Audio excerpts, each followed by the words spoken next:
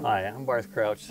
I'm the state coordinator for Kansas Grazing Lands Coalition, and talking about some of these things that are in these burn trailers that our guys use to go around and do demonstrations with, work with prescribed burn associations, and just show up sometimes at a group of ranchers that are doing it together and want to help. So let's just go in here and take a look at what some of the things are that make these worth having. Well, first thing you have to have is a drip torch, because that's how you start the fire and control where the fire is burning. And you walk along with this mix of diesel and gasoline come out of the bottom of it. It's lit, and when it hits the ground, it continues to burn after it's gone into the ground. So there's 4 of those in here. The number one thing that all of the prescribed burn associations want, and they're the most probably expensive thing, is the handheld Motorola FM radios with a lapel mic that mounts up on your shoulder, so you just reach up and talk, and it can talk to the other guys. Hey, what's going on? Need you to move here.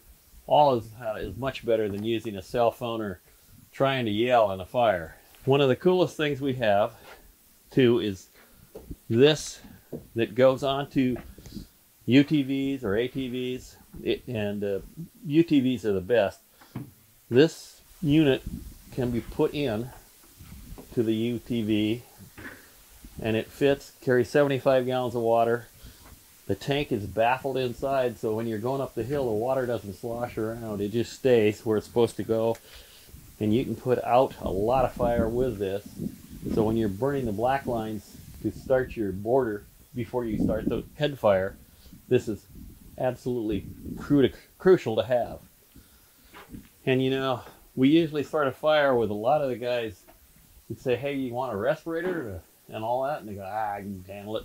And if it gets smoky, next thing you know, they're back here, they put one on, they try it for a while, and they want to know how much they cost, because they want one. And these have the little disposable filters, so at the end of the day of burning, you put another filter on and you're ready to go again. You've also got a pump and a generator, so you can go get water to refill this if you need it. If somebody else has a four-wheeler, doesn't have a tank, we got this one that'll quickly put on them and they can use it for the day.